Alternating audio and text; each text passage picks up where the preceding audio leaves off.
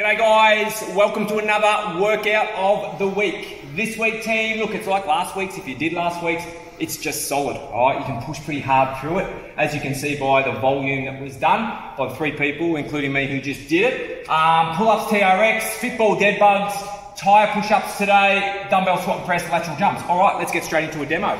So, yeah, just watch your step, mate.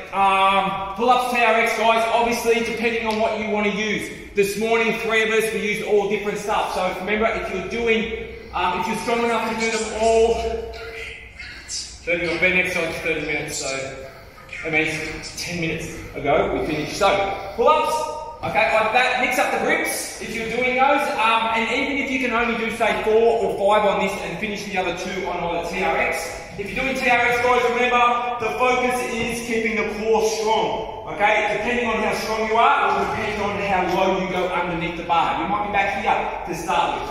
Over here, guys, whichever band is suitable. The thicker the band, the easier it is to do the pull-up. So it's good sometimes to have 2 bands. You might start with 1 when you're fresher, but when you're really starting to hit the wall, okay, you can then go for 2. Straight under the knee or the foot, if you can reach or bring it out a little step. Okay, and use that little bit of assistance that the band will offer to get up and down. Once you finish those ones, guys, fit ball, dead bug. So with this one, you're starting in the dead bug position. The ball is just there to balance. Make sure that you hold the dead bug position in between.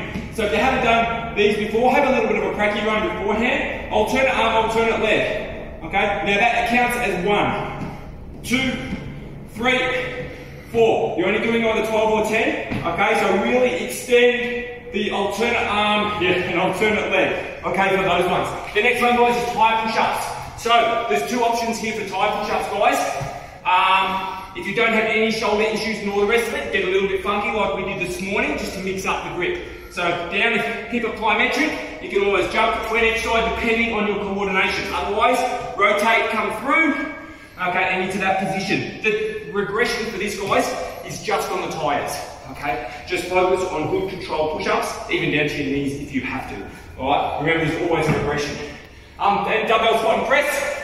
So with this one, guys, choose a dumbbell that's appropriate. The 12.5s are quite heavy. I found quite heavy at the end. So you go grab a dumbbell for whatever you need to do. Now, if you're doing, say, 8, you'll do 4 each arm. So stay on that one arm. Coming down, if you've got that range of motion, okay, come down and touch the ground. If not, just come down to about there, wherever your range of motion is. But when you bring it up, it's just straight into a squat and press. Center line of the body, flick, straight up, okay? So I'll do 4 one side, 4 the other side. That will give me 8 in total. And the last one, guys, simulating skipping, but we're doing little lateral jumps. They are super fast. Choose a line where the rubber mats meet, okay? Every jump counts as 1.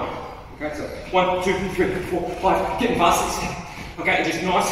If you've had any ankle injuries and you're a little bit unstable and you don't want to do that, stay up on the calves, just jump. Just stay up there, it's just a calf workout.